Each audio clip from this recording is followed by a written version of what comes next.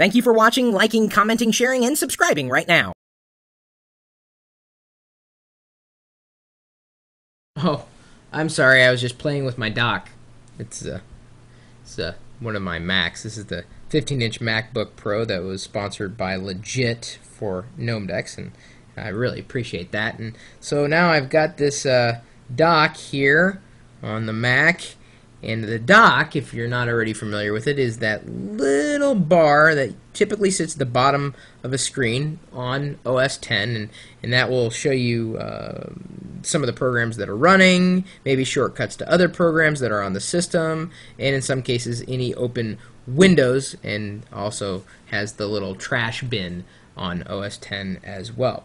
Now, some people who use the Mac hate the dock. I mean, loathe the dock, and I gotta admit, to me it's not as useful as the Windows Start menu. Certainly not as useful as the Start menu has evolved over the years, but I've kind of gotten used to it. Some people just love the dock for its simple elegance. It does work.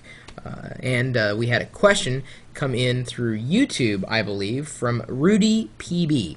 He says, "Hello, Chris. I would like to ask you about the dock programs for Windows, like Object Dock or Rocket Dock. Do you have any experience with them, and do you recommend them?" Well, I do not have direct experience with them on a regular basis. However, I used to run Object Dock, which is, I think, got a free and a pro version that's available from Stardock. I used to run them on Windows, but never really as a replacement for the Start menu, but rather an augmentation, another way of managing open programs or utilities that I wanted to use on a regular basis. All it is, in the purest sense, is a way for you to do just that: manage shortcuts, open programs, and just interact with your computer and its objects in a format that's somewhat different from the Windows Start menu. Certainly, if you enjoy the dock and you also need to be running on Windows, I'd say Rocket Dock or Object Dock may be to your liking. However, if you're fine with the Windows Start menu, I say stick with it. Now, if you're, let's say, a Mac user at home and at work maybe you have Windows, well, then maybe you like the dock and you want to run the dock on Windows. So yeah, Rocket Dock or Object Dock or any dock clone for Windows will do you just fine. As is with most software these days, it's probably, if it's not free, there's likely a demo you can download and try. See if you like it. See if you got used to it.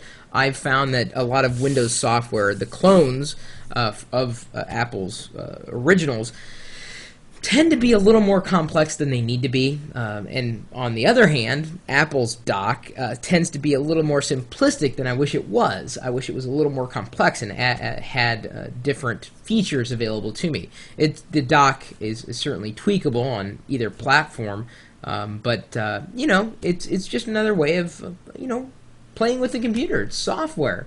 And software, like any other title out there, can certainly change the way you interact.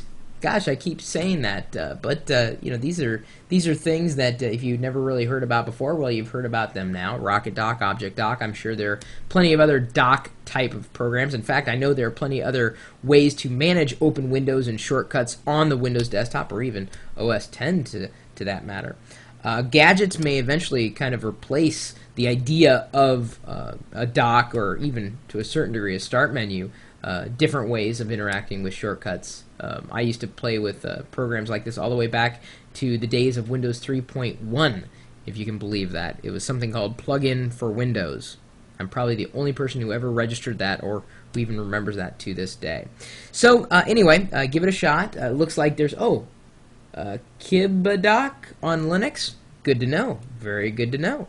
See there, we've now hit all three major operating systems, and if you know of any others, by all means, leave a comment or a follow-up, and we'll take a look if we haven't already. And then, of course, you can come by the chat room as well, and maybe you've got some urgent news about docks that we just didn't know about before or needed to know about right now, even if it's not urgent. Well, you're welcome to join us anytime, day or night. We're there, chatting away, and even if I'm busy on the computer, these people are certainly there, busy asking me what I'm doing and asking me what I think about software. Well, I think software is wonderful. What about you?